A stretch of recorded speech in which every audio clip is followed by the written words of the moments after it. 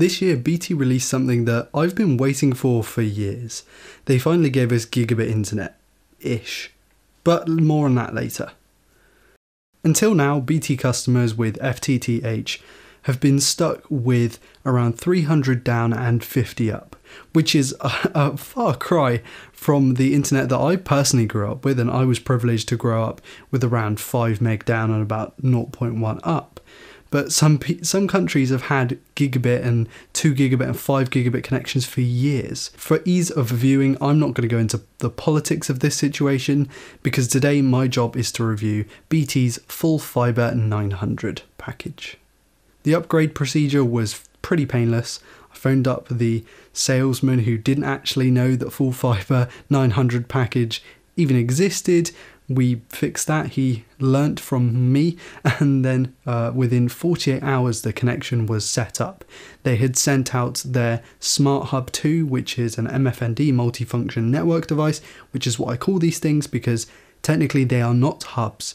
They are switches, access points, and routers usually, all in one package with no hub in sight. But you can read up on that if you want to learn more about what hubs are. BT has a massive FTTH network, fibre to the home, which is fibre directly to your house, not to a cabinet and then copper out. Fibre directly to a house. I have personally had FTTH for a while now.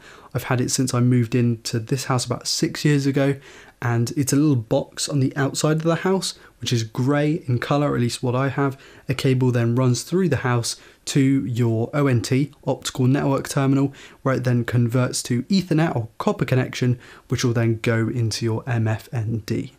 Because I had this set up 5 or 6 years ago, none of that changed. The only thing that did change initially was that they sent out their Smart Hub 2 to replace what I had, which, as you'll learn later on, wasn't even what ended up happening. Let's get the MFND out of the way. So they'll send this to you, £9.99 postage and packaging. It costs £200 on their website, which I cannot quite make sense of because they sell like Netgear and Asus routers for less money that are actually better. So this thing has AC Wi-Fi built in. It has 4 gigabit Ethernet ports and the WAN port. Now, I haven't used BT's MFNDs for a number of years now, not because they are not quick, they are definitely quick, but in my experience, they're just incredibly unreliable. They kind of go down and sometimes you lose connection. For the longest time, I've been using my Linksys, which I'll put the model name up now.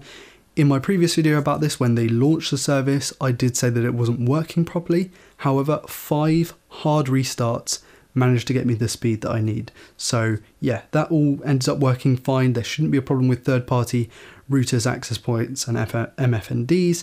However, with some stuff you just have to troubleshoot and deal with the technical steps. So I did like 5, 6 restarts, as in kind of resetting all the factory settings, and it worked just fine. With that in mind, I'm not going to be talking about Wi-Fi in this video because obviously that is limited to the access point that's being used, which in my case is a third-party unit. The speeds offered in the 900 package are around 900 megabits per second down and 120 megabits per second up.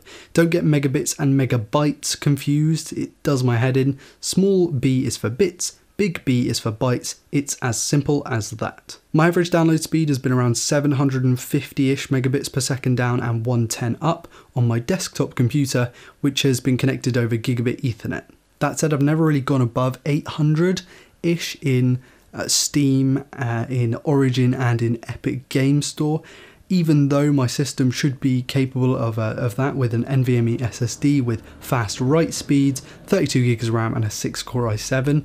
I'm not sure if this is something to do with the way that the games are compressed or perhaps to do with the network itself, but that's just something I wanted to point out.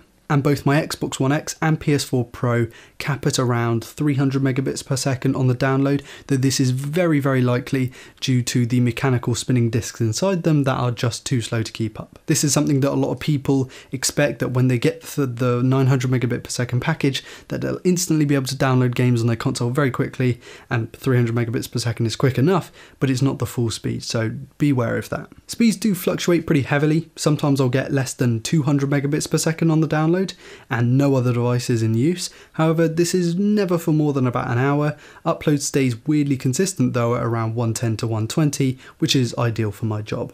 My average ping has dropped from like 20 to 15 milliseconds to the same test server. I'm not sure if this is coincidence or maybe by resetting my MFND I actually get a better router connection, but the link hasn't changed, so yeah, that's a bit strange. An incredibly important factor for me is reliability. As a lot of you guys know, my job is to run this YouTube channel and also to help run Android Authority, and so a fast upload speed and a fast download speed, as well as being consistent, very important things for me. Now, like I said before, the upload speed is consistent, which is great, but the reliability is something that I have never really matched ever before or since. Now, I believe this is mainly due to using my own MFND and router hardware, because since starting to use this about 2 years ago now, I have had no drops in internet. And the only drops I have had have been when I pulled out the cable with my foot, because my MFND sits right around where my foot is. I know it's not the ideal placement, but right now it works and I'm too lazy to move it. In fact, back when I was a little bit of a technician as my side gig, a lot of people's problems with BT, they're not actually from the connection itself, but from the MFND, the Smart Hub, or the BT Home Hub as it used to be called. And so when people say, oh, BT is unbelievably unreliable and this sort of stuff, it's usually to do with that. Like, I would say at least 80% of the time is to do with the included MFND, and most usually the router or even sometimes the Wi-Fi access point part of the MFND. So if you're getting an unreliable BT connection, do try and use your own hardware, as it could prove to be the best fix for your problems. Value for money is something that has been brought up a lot when I talk to my friends and family about how much I actually pay for the internet, because this package is about £60 per month. And to be fair, I think it's pretty reasonable to pay even up to £100 per month for a good, solid, reliable, fast internet connection, because everyone is using the internet. You know, if you're only using it for basic tasks, of course you're not going to pay for a more expensive package. But if you are paying for that more expensive package, you're more likely to have lots of smart devices in your house. Your smartphones, tablets, laptops, smart TVs, Chromecasts, games consoles, smart fridges, you know, Alexas and Googles and stuff like this, everywhere. And for households of 3 people or up who are constantly connected, this can take a toll on any network. So having something that's nice and fast, a nice fast WAN connection, you know, it's not the fastest in the world. It's not going to give you symmetrical gigabit. It's not even going to give you full gigabit. But for this kind of thing where we are now, this is heaps better, guys, than 5 years ago, where we were topping out at around maybe 70 megabits per second down and 10 up. So yeah, it's slow, and it's because of stuff that happened way back before the year 2000. But it is stuff that is slowly getting better, and we have to be thankful of that. Especially for where I live, which is Cornwall. It's literally the foot end of the country, and we're getting these speeds.